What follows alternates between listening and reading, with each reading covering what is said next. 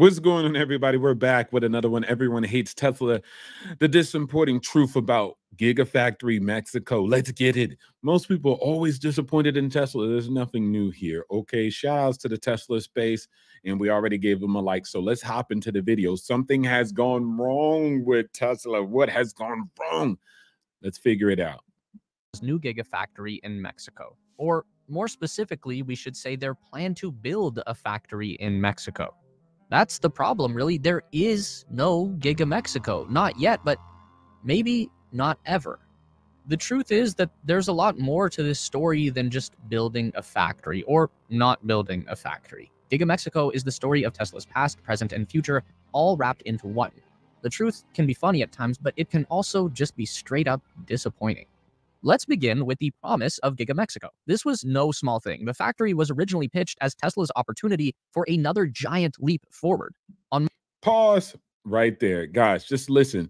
All right, so straight out the gate, this is something that's big. It's no simple feat. So complexities are a big issue. I spent 20 years working in industrial construction, building out embassies across the planet, okay? And it's not an easy process. Things get delayed building out embassies. We think we go in, we make an announcement, and then 3 years later, we haven't even sent a team to break ground yet. And so a lot of things are at play just besides, let's get the tractors, let's get the bulldozers and start digging. That's not how it works. On March 1st, 2023, Elon Musk announced to the world that Tesla would build their next Gigafactory in the Mexican state of Nuevo León. It would be the company's largest construction project to date, double the size of their Austin plant, and triple the vehicle output. At the time, it was said that Giga Mexico would be built in just 12 to 15 months, only slightly more time than it had taken the company to get their Shanghai, China production up and running, significantly faster than Giga Berlin and even Giga Texas. Clearly, Tesla had mastered the art of the Gigafactory by now, and it would be full steam ahead from here on out.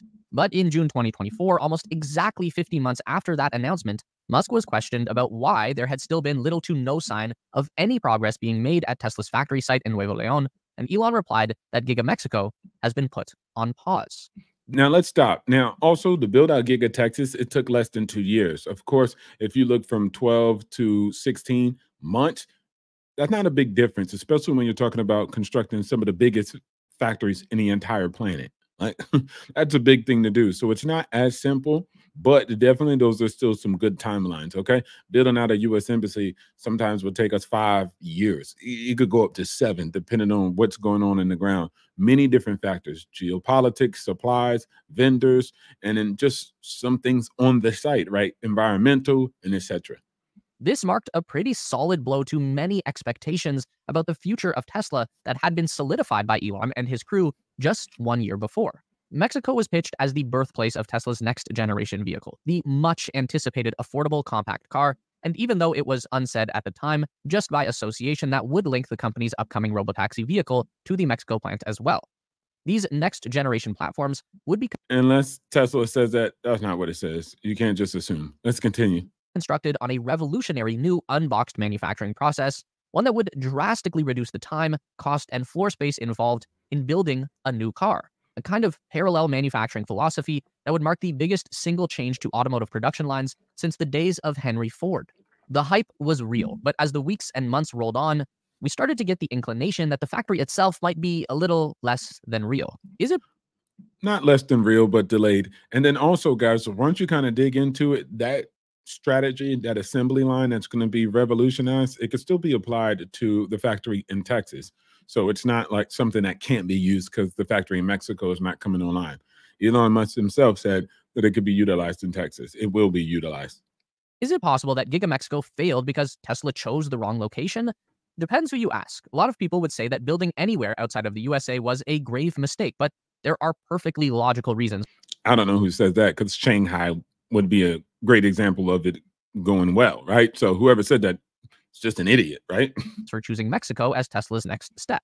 Money is an obvious one. It's cheaper to do anything in Mexico than it is in the US. Not only does Mexican labor tend to come at a lower cost, you can also get some pretty amazing deals on some other very important utilities, such as electricity. The price of energy for industrial use in Nuevo León can be as little as 4 cents per kilowatt hour.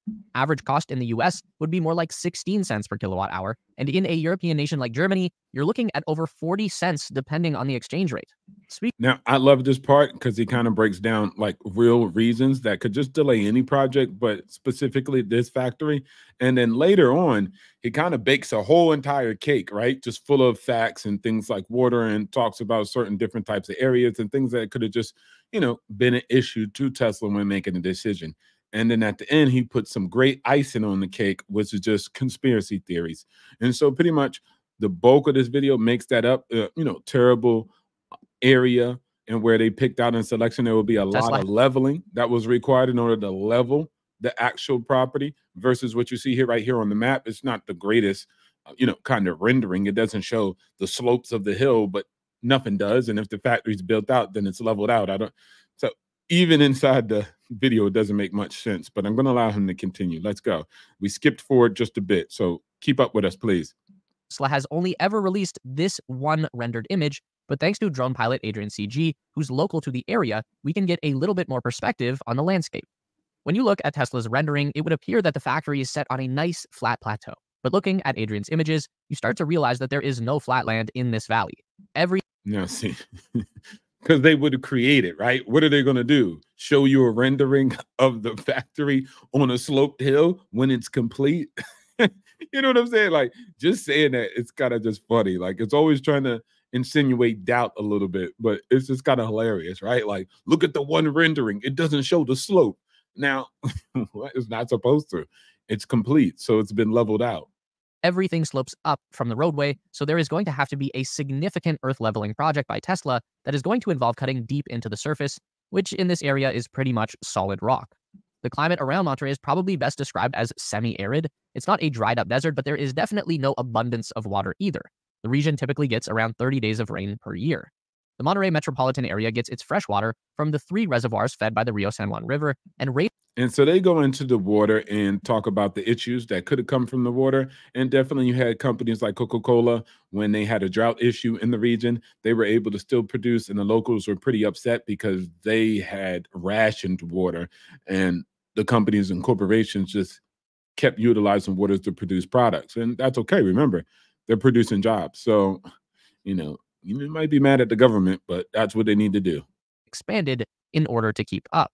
So there are pros and cons to any decision. And in the case of Giga Mexico, it would appear as though the positives outweigh the negatives. And now, see, the positives were things like the governor loves you. The positive things were, a lot of other companies and corporations are already there. But also Tesla has to take into account a lot of different things. It's a heavy investment, right? And that's billions upon billions of dollars in energy, time, and attention. And also we have to worry about top talent. Is top talent ready to make the move down there? We're not quite sure. And does the goal and the actual perspective of the company shift? Yes, we're going to spend massive amounts of money on Cortex and GPUs and really putting automobile with autonomous driving.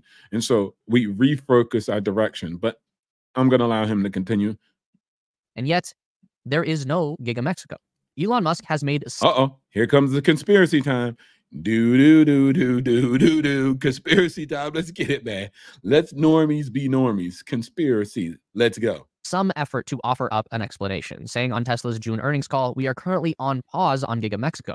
I think we need to just see where things stand after the election. Trump has said that he will put heavy tariffs on vehicles produced in Mexico, so it doesn't make sense to invest a lot in Mexico if that is going to be the case. So we will kind of need to see how things play out politically.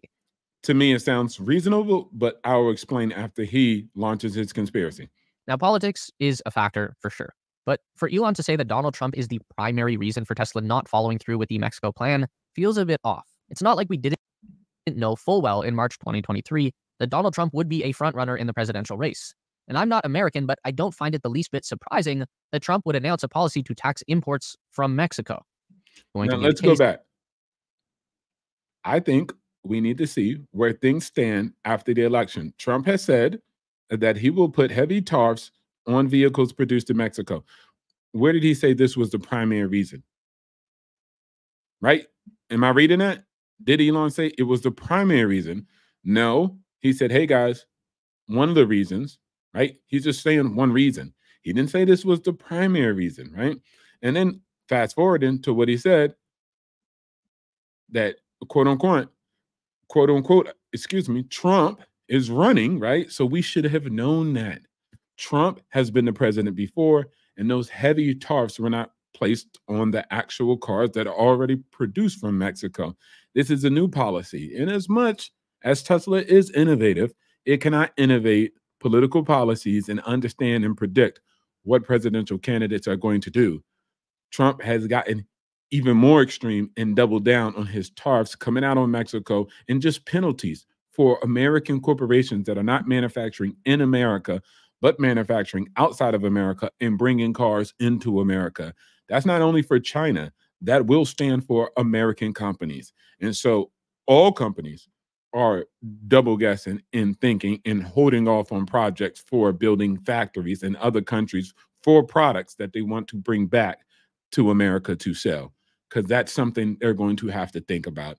And it's an engineering company, not a political company. They can't foresee that. That Trump would announce a policy to tax imports from Mexico. It seems like something that a forward-thinking company would be more prepared for. Not why would they? He was already the president and he didn't, right? So it's just a policy of him that he's doubling down on now, and he said he's going to implement really harsh. that Tesla was ever really serious about Giga Mexico anyway. Let's be real here for a second. Now they weren't really serious about Giga Mexico. So sending people out there, doing surveys, you see what I'm saying? And this is a constant message that some people continue to perpetuate on no evidence. They're just like, oh, they weren't really serious about that. Like, bro, you know how complicated it is to build out a factory? You know what I'm saying? Now we can't shift directions, because if we shift directions, we were never serious in the first place. So I guess this is all propaganda. People came up on stage to manipulate. Second, if anyone at Tesla was being sincere on March 1st, 2023, when they said that Giga Mexico was coming, that it was important to the future of the company, that it would be built in as little as 12 months, then on March 2nd, 2023, Tesla crews would have started clearing and leveling the ground. They would have started building an 18-kilometer-long water pipe. Things would have happened. In 2023, So wait, hold on. Let's get that again. Let's see it. On March 1st, 2023, if they were serious, this is the only true measurement and evidence that shows that it's an entire propaganda campaign and they're nothing but liars and they were never going to do it. Only because the first day they said it, the next day they should have digged. Because they didn't dig the next following day, it's a conspiracy. It's propaganda. This is what somebody's saying. said that Giga Mexico was coming, that it was important to the future of the company, that it would be built in as little as 12 months, then on March 2nd, 2023, Tesla crews would have started clearing and leveling the ground. They would have started building an 18-kilometer-long water pipe. Things would have happened. Look at on the second, they would have start clearing the ground and building a water pipe the next day if it was that serious. What in the galaxy, bro? Get this guy off my screen. That's just not how things work, guys. You can't just say you're going to do something, do a presentation, and the next day start leveling the ground. Like, what? How did the equipment even get there in the first place? It just drops out the sky, drops into the bushes and raw land, and just starts plowing. Come on, bro. This guy's never been on a construction site on the day of his life. Again, 20 years building out embassies across the world, and that's not how it works. There's memorandums of agreements, there's processes. Even after the initial due diligence and the feasibility study, you still have a long drawn out process before you even break ground. People just have to go there to do logistics, to get the human in place, to get the workers in place. They have to buy out housing, accommodation, transportation. They have plans, security. Everything has to be layered prior to even putting the machine down. You have to establish a perimeter. You have to establish sensitive areas where you can protect the equipment that's going to stay overnight, where things are going to be stored prior to digging. Because once you dig, where's the equipment going? You just leave it there and just walk off? Like, no. So leveling comes after a perimeter is secured, after people land on the ground and start establishing the highway or the routes that are specifically protected to gain access to the project. Man, normies, bro. They just be talking for ratings, man. Like it's pretty sad, but I get it, man. They're always second guess and hating Elon. It's nothing new. This videos last long enough on 15 minutes. You guys heard me talk about it back and forth. Every once in a while, I'll engage in some chit chat, but stay focused on the goal. Shout outs to Cortex, right? The massive amounts of money we actually invested. And it was funny. I need you guys to hear it because at the end, he did say, instead, they're just doing the FSD out of nowhere now. Like out of nowhere, my guy. Here we go. Let's see. I want y'all guys to see it. We're just investing billions of dollars in AI out of nowhere, right? Company by making AI and robots. Then he fired everyone who disagreed with him, spent all of the Giga Mexico money on supercomputer chips, and now we're here, wherever that is. Exactly. Yeah, you're right. Elon doesn't know what he's doing. YouTubers who never ran any type of company, especially on this magnitude, they know more than Elon. There you go. Better than all the experts. I'm out of here. Guys, I appreciate it. Like, share, subscribe, support the channel. Go ahead and click on the notification bell so you guys can get more of Everyone Hates Tesla. And everybody obviously believes that they're better than Tesla and Elon at everything. And everybody at Tesla also lies, right? They really didn't mean that they were going to build a factory. They were just messing with us. I'm out of here. It's Electrek. Everyone hates Tesla.